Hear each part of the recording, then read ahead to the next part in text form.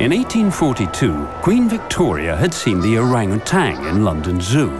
The orang-utan is too wonderful. He's frightfully and painfully, and disagreeably human.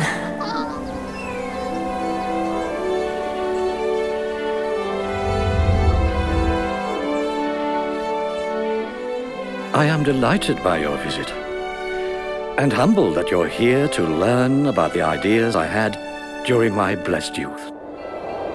Darwin's life now had purpose.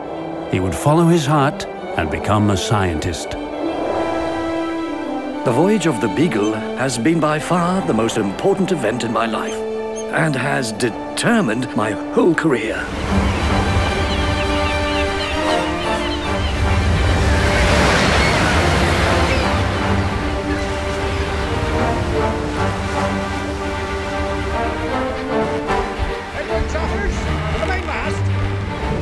And in 270!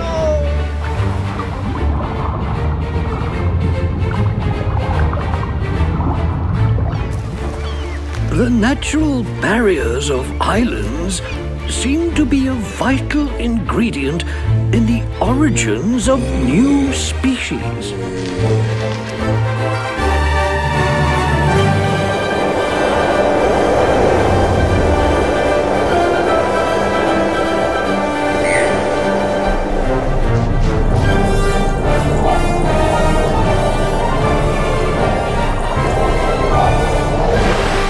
We must, however, acknowledge that man, with all his noble qualities, still bears in his bodily frame the indelible stamp of his lowly origin.